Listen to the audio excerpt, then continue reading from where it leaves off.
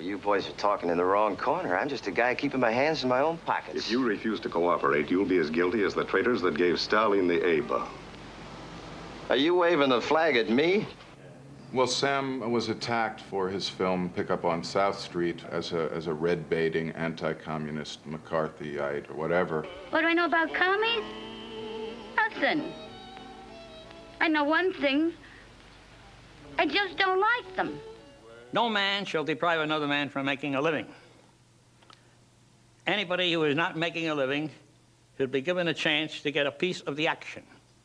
Karl Marx. I would say Sam Fuller is, if anything, an anti-totalitarian anarchist. Fascist. Enemy of mankind. Communist. Enemy of mankind. Democrat. Mankind. The reality is politics was the humanity, you see. And I think it went above all of that. He got into the deep core of what makes up a human being, dealing with the dark side and the bright side, too. And I think it was done with such honesty and at times with such flair that it was hard to take for some people.